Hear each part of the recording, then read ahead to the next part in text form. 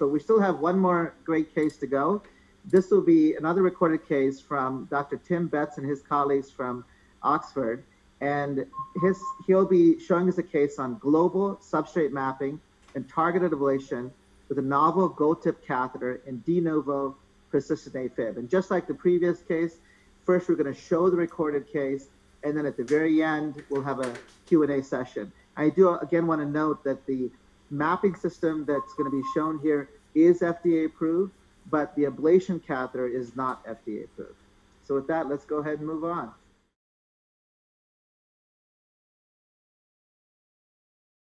Our case today is a 74-year-old lady with recurrent persistent atrial fibrillation. She is highly symptomatic. She's had 2 cardioversions and relapsed despite amiodarone. She has a dilated left atrium but otherwise normal heart. We're using the AcQMap imaging and mapping system as well as the AcQBlate force sensing ablation catheter and RF generator. We are using general anesthesia with jet ventilation. 3 or 4 femoral punctures are required, and this is the AcQRef sheath through which we put the coronary sinus catheter, and it also acts as an indifferent electrode. With an ACT of 350 or more, we then do a transeptal puncture with the SL0 catheter to get access to the left atrium. Over the wire we exchange that for the AcQGuide steerable sheath, and through that we're going to pass the AcQMap mapping catheter. This is the AcQBlate force sensing catheter, which is irrigated and will be inserted through the agilis and then fed across the septum alongside the previous transeptal wire. We then prep the AcQMap mapping catheter with its 48 crystals for ultrasound geometry creation and the 48 electrodes for the biopotential mapping. That is passed up the AcQGuide sheath and opened up inside the left atrium, and you can see the temperature probe. The next step is to create the left atrial geometry.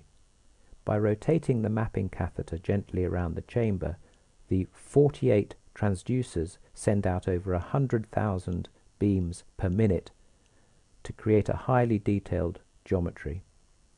By rotating it and moving it, you get different lines of sight to help build up the more complex anatomy. A small amount of post-processing is done, including a valve cutout. This whole part takes no more than 2 to 3 minutes maximum. If you like, you can add to the geometry with a vein build using a lasso catheter or ablation catheter in the more traditional impedance tracking contact geometry. And sometimes that helps delineate complex anatomy and also separate the appendage from the left superior vein. Here we show mapping of the left atrium prior to any ablation. The green orb is a tool to guide the catheter to the centre of the chamber. And we typically record a segment of about a minute from which 10-second maps of AF propagation are calculated following subtraction of the QRS and T wave, as you see here. And this generates a propagation map where the red band represents the leading edge of the wavefront. And we'll look for regions of complex activation patterns, which we then mark on the surface. This includes rotational activation, or more frequently irregular patterns with repeated slowing, changing direction, splitting, or pivoting within a confined zone. And you'll see over this recording all of these phenomena on both that posterior wall near the left lower pulmonary vein and on the anterior wall here, as we're marking that out. And we'll always look at least 2 separate segments to identify those areas with the most stable or consistent phenomena. And as you can see on this second map these complex patterns are repeated in these areas, a number of rotational patterns you saw there on the anterior wall, and similarly through that posterior wall. And AcQTrack, which I know isn't available in the US, but can be used to highlight some of these zones and can be useful just to confirm your visual interpretation, which is frequently how we use it. After the first atrial fibrillation map, pulmonary vein isolation was then performed. The AcQMap catheter was exchanged for a circular mapping catheter to get real-time PV electrograms. I was aiming for a FTI of 400 and using 40 watts. We were able to get first-pass isolation with both the right and left pulmonary veins. Following PVI, we repeat a map of the AF, and we're looking here both for consistency with those zones seen prior to ablation and for how the PVI may have altered the substrate. And you'll see if we focus on the anterior wall here initially, there's repeated slowing in this zone with pivoting or rotational activation over repeated wavefronts. And similarly on the posterior wall near the left lower pulmonary vein encirclement, there's isochronal bunching consistent with slowing conduction in this region with frequent rotational activations, and very similar to what we saw prior to ablation. We proceeded here to deliver further non-pulmonary vein ablation, and our approach was to first target the region on the posterior wall, mainly because it could easily be joined with the pulmonary vein encirclement. And one of the advantages of the system is that it's then very quick and easy to remap and assess the effect of therapy at each stage. And here the slowing and rotational activation is still very prominent on the anterior wall, but you can see quite nicely how the pattern on the posterior wall is changed, although you do now see there's this channel of slow conduction between the cluster here and the right pulmonary veins, which may be important. So we delivered another cluster of lesions to the anterior wall, and again repeated a map which confirmed what we'd noticed previously, showing a channel of conduction on the posterior wall, which prompted us then actually to complete a line along the low posterior wall. And after completing those lesion sets, you can hopefully appreciate how the overall AF pattern has changed at this point. There's no longer the same irregular pattern here on the anterior wall, and instead these broader wavefronts that appear to more passively rotate around the edge of the ablated area are seen. And we felt at this stage that there weren't any more targets in the left atrium, and therefore elected to look at the right atrium.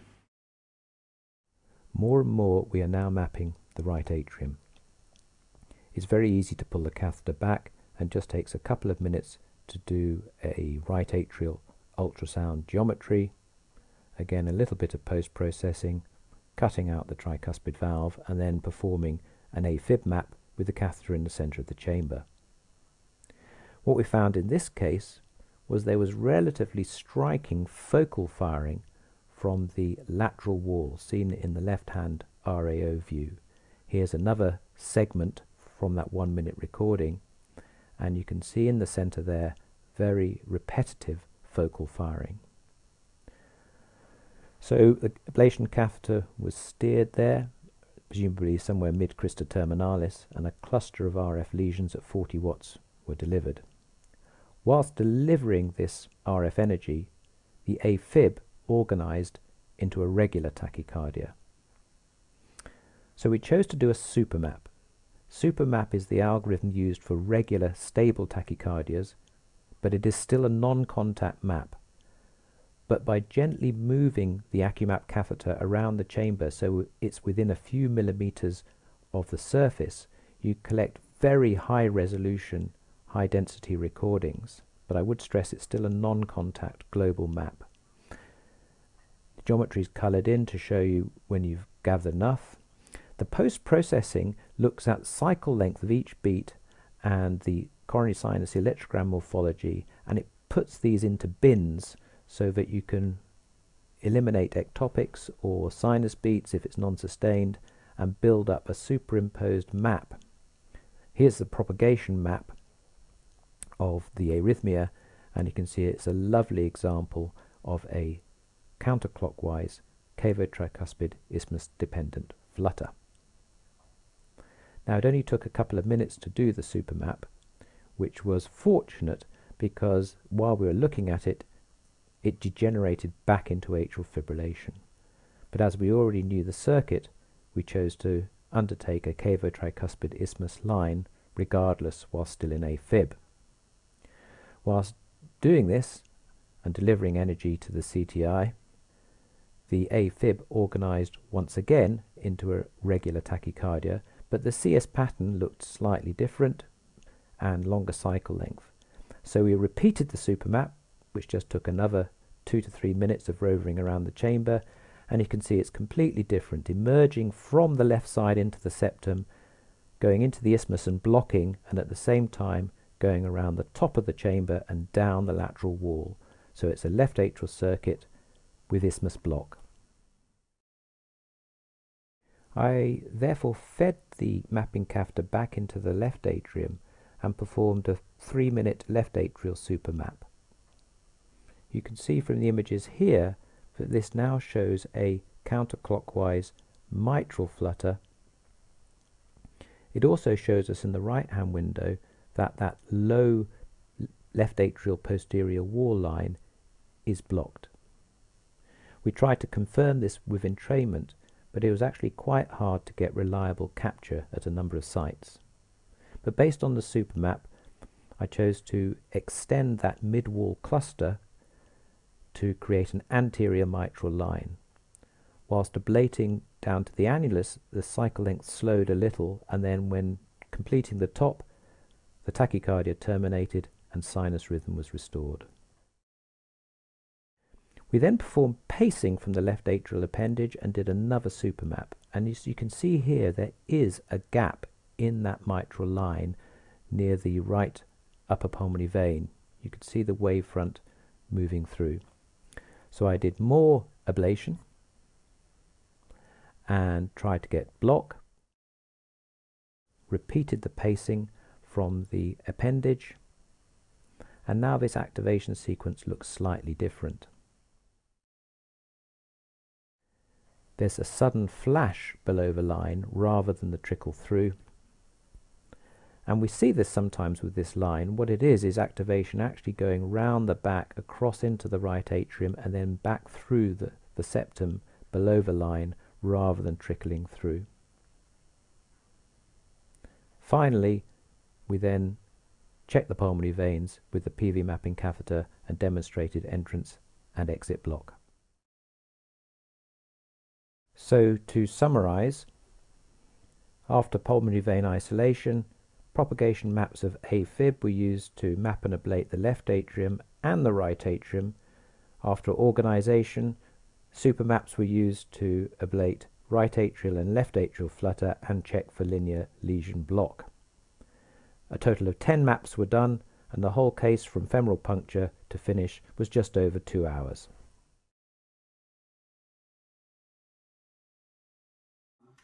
Fantastic case. So this is very nice. Both Tim and Michael Pope are both joining us for this case. So Tim, Michael, thanks again and congratulations. That was a beautiful, complex case. So how did the patient do, by the way? Any follow-up, or is this still early? Well, we only did it 2 weeks ago, so it's hot off the press. Actually, in reference to the Watchman Flex, we did it as a day case. So she went home that evening, and no bad phone calls yet. Well, no, that's great. Well, you know, one of the things I've been impressed with the system, because we do have availability of the system in the US, is its flexibility, the ability to do different kinds of mapping, which you highlighted in your case. But we have not actually had the opportunity to use the ablation catheter, the irrigated catheter, the gold tip, that you used in your case. Can you just tell us a little bit about that catheter in terms of its handling and any other thoughts you have about it? Yeah, it's I mean, from its handling, it's pretty much like most other ablation catheters. It's the one I've been using is unidirectional. It's quite a soft catheter, so it's best used through a long sheath, but that's absolutely fine. I mean, we do have AFibs using an Agilis.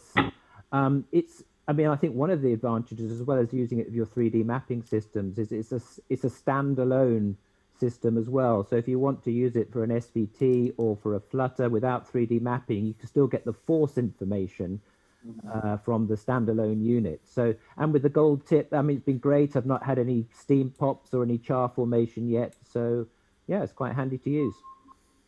And Tim, do you want to comment on the advantage of having gold instead of platinum, maybe?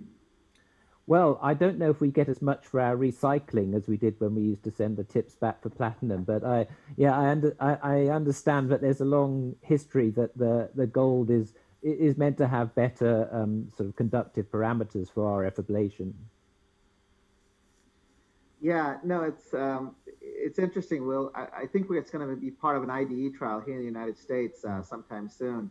I'm wondering, you know, as you were going through the case and I saw your left atrial lesion set, the first thought that went into my mind was, oh my goodness, this patient may come back with a mitral flutter, because, you know, you had that ablation a little bit in the anterior wall, and it's something that we're seeing more and more of, right? And I've actually have gone over to, you can call it the dark side or whatever, but I've certainly agree with Pierre that it's probably worthwhile doing a mitral line in most, if not all, persistent AFib patients. I'm just wondering, and this is both to you, Tim, as well as anyone else on the panel, what are your thoughts about the utility and what are your thoughts about the mitral line in persistent patients? I mean, I think you're right in that if it's anything more than just a tiny focus of lesions, you wonder about the proarrhythmic effect of a macroretentant tachycardia. So I would say that more often than not, we end up completing a line either across the posterior wall or to the mitral annulus.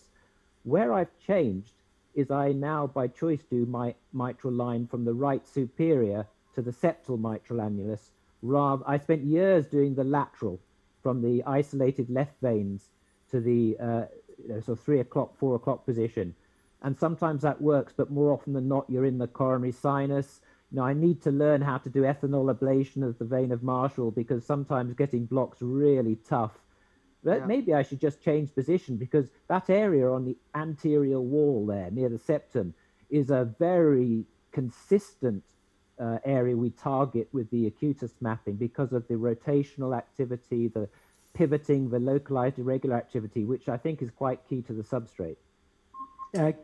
Tim, can I also just ask you on that? Because I shifted over about 3 years ago to routinely shifting from a posterolateral mitral isthmus line to an anterior to anteroseptal line, like you point out. I think it's worth pointing out for the audience how critical it is that the line on the anterior left atrium, which is so easy to do because it's up against the aorta and it gives you very firm resistance all the way along, excellent contact, but not to do what many groups have shown can bring about significant hemodynamic consequences, particularly with respect to very late activation of the left atrial appendage with the potential for thrombus and stroke formation despite anticoagulation.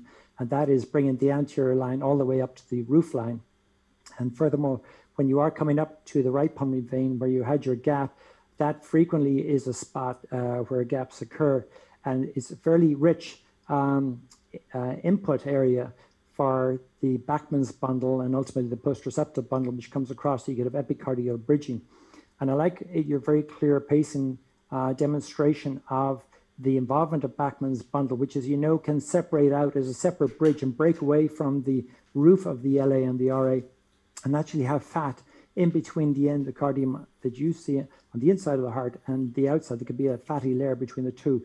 But clinically, how often have you seen a macro, if I can use that double macro word, or biatrial flutter occurring as a result of the anteroseptal line that you did so nicely? In other words, is it much of a clinical problem? I've had a couple of cases myself. I think inevitably it will come. I don't think I've seen it as often as when we've been left with gaps or we've had gaps recur in the lateral mitral line. I mean, we do have some nice examples actually of when we really struggle to get block along that line. And even with the ablation catheter, sometimes you can see the far field right atrium preceding, and you suddenly realize, well, actually, no, the left side, the left atrial component is actually blocked, but it's just taking a route over the top. And I think the secret to that is not to go too low down near the septum, and if anything, sort of curve round over the roof to the mitral annulus rather than get too much towards the right side. I think I agree with most of the things you said, David, but I'm still not convinced that the anterior line, at least in my hands, is durable enough compared to the posterior line. I'd actually, especially with the utilization of alcohol, I actually tend to favor the posterior line better because I think that we can get more durability there. I think you're absolutely right, Vivek. If you use an ethanol in the vena marshal, well, then that makes a lot of sense. But for folks who are not familiar with that technique, I think we're just limited to radiofrequency applications for all the issues that have been made clear over the last decade or so. It can be quite challenging. And even if you use Karl-Heinz Cook's original anterior line from the left posterior vein to the mitral annulus on the other side of the left atrial appendage, it was, rather than true posterolateral, it's more of a lateral to anterolateral line. That can be quite a challenging line to achieve just for the three-dimensional geometry and the configuration and trying to achieve even contact force.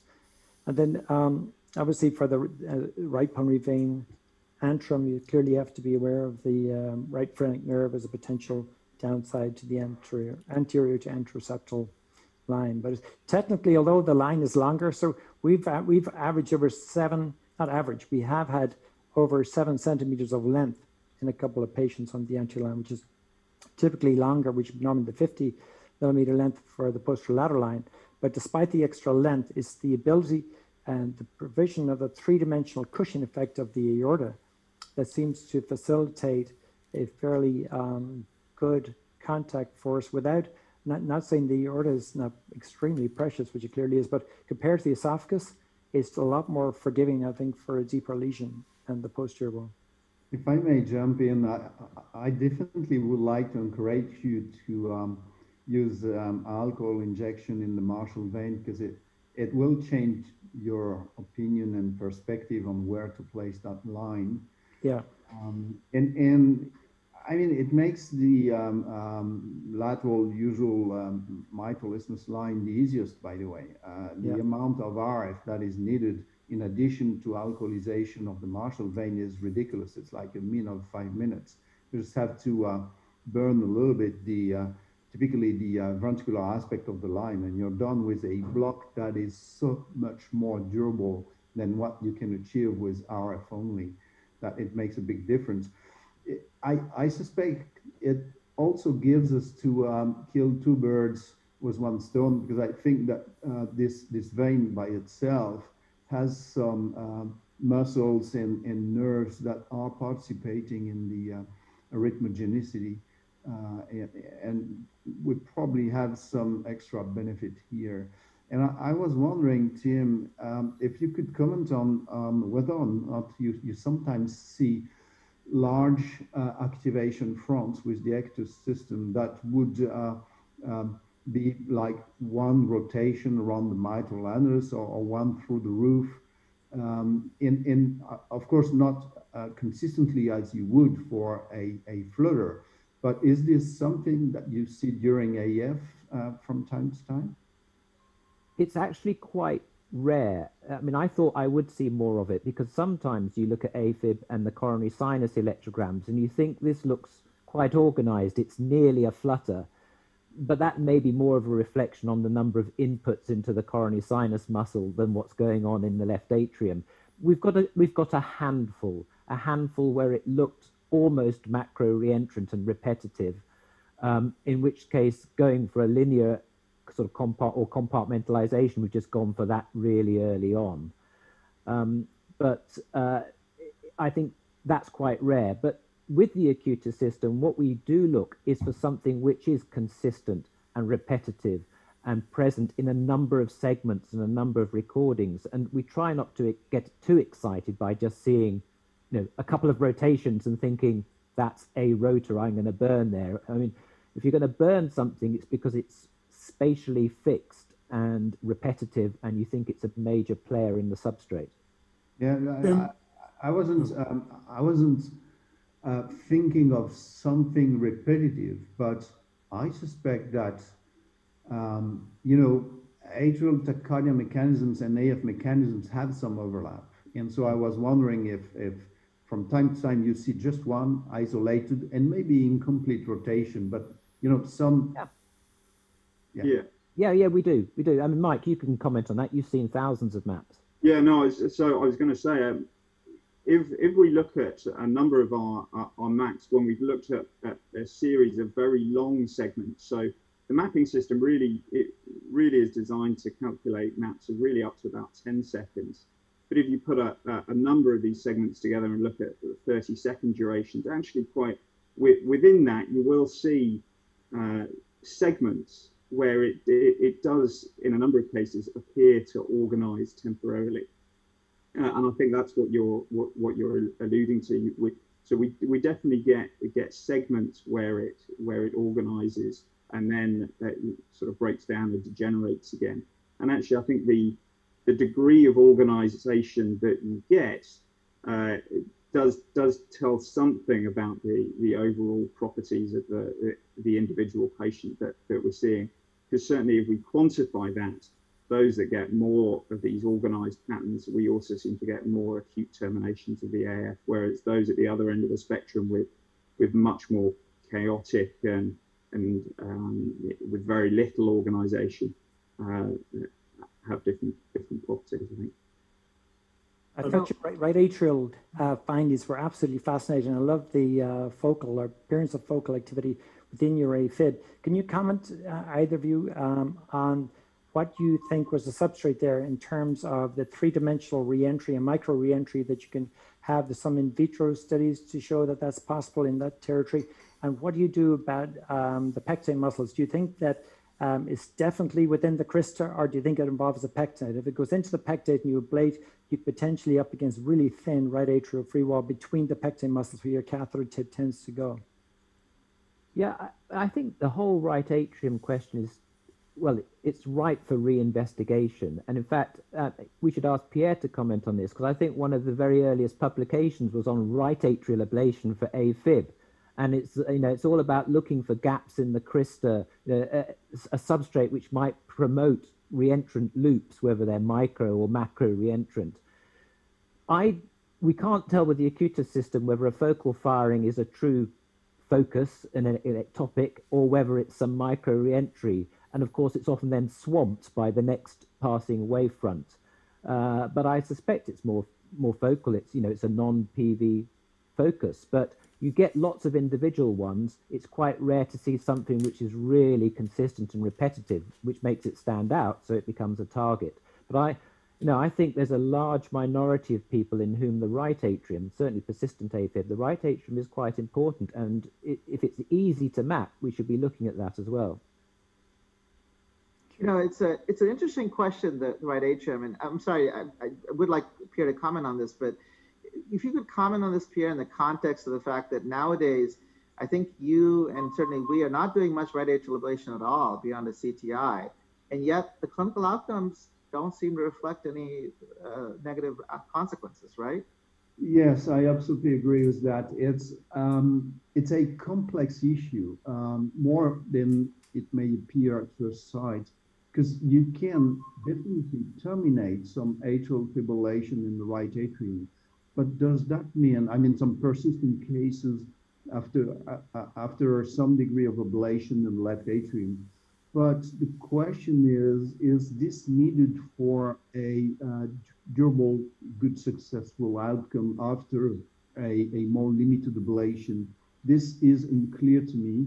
And when we were mostly working with the ECGI system to localize targets in addition to PVI, we had about 25 to 30% of patients in whom we had to go to the right atrium and ablate there to terminate the arrhythmia. But if we look at what we do now, which is a more simple and anatomical approach where we have PVI plus the roof line and the mitral isthmus line that includes the alcoholization of the Marshall vein, well, the number of cases where the right atrium is critical seems to be way much less. And we don't really aim to terminate AF. We would convert if needed after that set of lesions in the left atrium.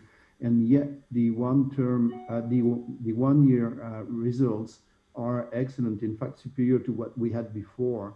So again, I think that terminating the arrhythmia doesn't mean so much when it comes to atrial fibrillation, probably, unlike what we thought for quite some time before.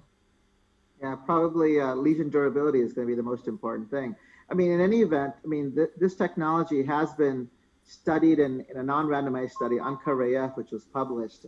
Tim, do you want to comment on, I mean, that was certainly interesting data and encouraging, but Tim, do you want to comment on what the next steps are with this technology in terms of the evidence base? Yeah, so we've, I think, recently completed enrollment into Recover AF, which is a registry looking at redo patients. You know, the kind of different type of patients. You've already dealt with the pulmonary veins to a degree. You hope they're now permanently isolated. What can the system add? There's also the ongoing Discover registry. Another avenue which is being pursued with this is the idea of substrate mapping in sinus rhythm and with pacing. If we look at the models of what we do in VT, looking at you know, voltages in VT or conduction velocities, we can do the same with the Acutus system in the atriums of AFib, and there's a pacing protocol, it's called the plasma protocol, where you can look for subtle changes in wavefronts, bunching of isochrones, slow conduction, twisting and turning with paced beats, and see how well they correspond with the phenomena you see in atrial fibrillation. And that might be another way of targeting potential maintainers of AF, which I think they might develop earlier than the voltage changes we try and pick up with contact mapping. I mean, I know and I believe a lot of the voltage data, but I'm also surprised at how in sinus rhythm, how little scarring I often see when I do a voltage map. But with the Acutus system, when you do a pacing protocol in sinus rhythm, you can definitely spot areas where there's abnormal conduction. So I want to, we have a couple of audience questions. Oh, sorry, go ahead, John, go ahead. I just wanted to ask a quick question. I've had, really been impressed with the Acutus maps that we've used in extrapulmonary vein foci and drivers. And we've had really good success with people that have had posterior wall isolation and PV isolation that's durable, that still have AFib. I've not had the opportunity to use the AcQTrack software. Can you tell us anything about what that's based upon and how accurate it seems to be in terms of identifying drivers? Yeah, I think it's only fair to let Mike ask this because we use it in combination with our visual assessment, but he's often on the controls. So Mike? Yeah, so our approach tends to be to do a visual assessment first and see what we look at, what we identify on the maps. What the AcQTrack system does is essentially take frame by frame and look at take the propagation map over each frame and look at each vertex, and then the algorithm identifies the three patterns, which are localized rotational activation, which is where the propagation rotates around more than 270 degrees, or a continuous conduction velocity vector change of over 270 degrees within a confined zone. The LIA, which is the localized irregular activation pattern, is similarly a change in direction or slowing and change in direction within a confined zone, but of more than 90 degrees and less than 270. And then focal activations, which are spread out centrifugally from a central vertex. And if you, just in our experience, look at the maps visually first and compare it to then what AcQTrack shows you, it certainly tends to be very, very consistent.